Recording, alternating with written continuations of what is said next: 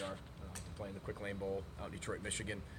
Very familiar with that stadium. Last time we were there, had a chance to win a MAC championship, which was really impressive.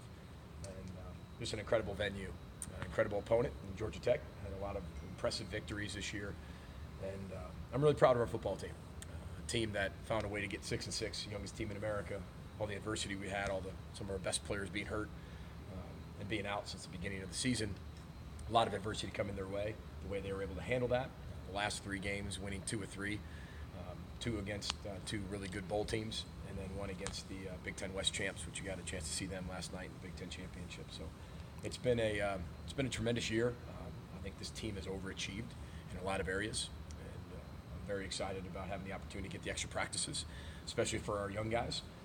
Now, Georgia Tech presents a lot of different challenges where you have to switch up your defense and not necessarily play your defense, but we're going to do that in the first. We're going to take care of us for a while, for the first week or so, and sprinkle in some Georgia Tech. Then once we get to the next week, we'll be able to get into them heavily. So we've got to finish up a lot of recruiting as well, but it's incredible news. We're so excited. We're excited for our fans, excited for our state to be bowling again, and it's a huge accomplishment for this program and this individual team.